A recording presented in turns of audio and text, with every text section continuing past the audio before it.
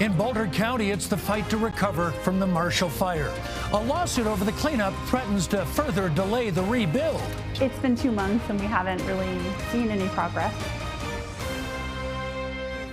Two different situations, but the pain is the same. People in our community fighting for the safety and financial security of their homes. Our team coverage begins with a protest in Boulder County. People who lost homes to the raging Marshall Fire getting more frustrated by the day.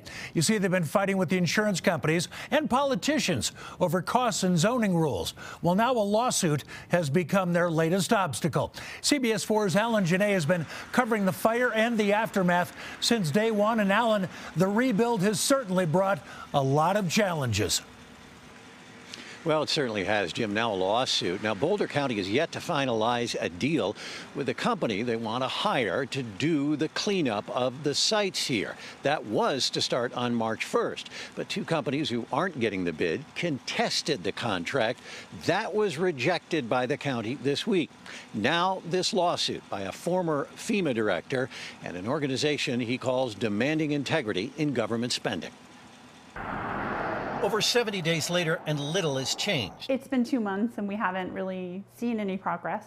We still drive by the burned out ruins of our neighborhood. Tanya Summeru has memories of her home weeks before the fire when her children sang Christmas greetings. But now it's rubble and ashes. Nobody speaks for the fire survivor community and the people living here. We speak for ourselves.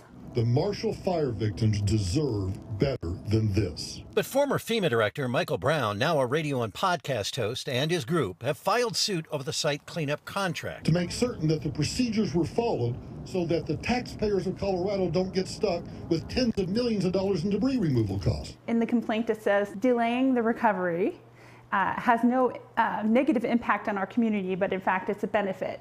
And that is so insulting. Does he have any legitimate points here in this?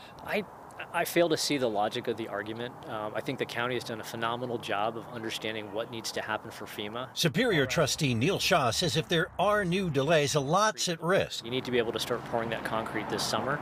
So getting the debris removed quickly and then getting those foundations poured is a key part of home building. More frustration for people already dealing with a lot.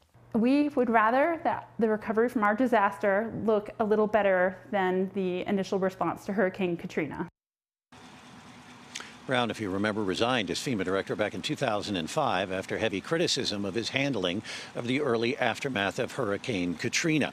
A spokesperson for Brown tonight said that basically there is no delay since the contract is not yet signed. But the county says they're ready to move ahead, hopefully before the end of the month. And anything that Brown might get in court could delay things. Also, Marshall Together, that group that woman is a part of, has also filed a motion here claiming that the lawsuit is harming them as well. In Superior, I'm Alan Janae, covering Colorado First.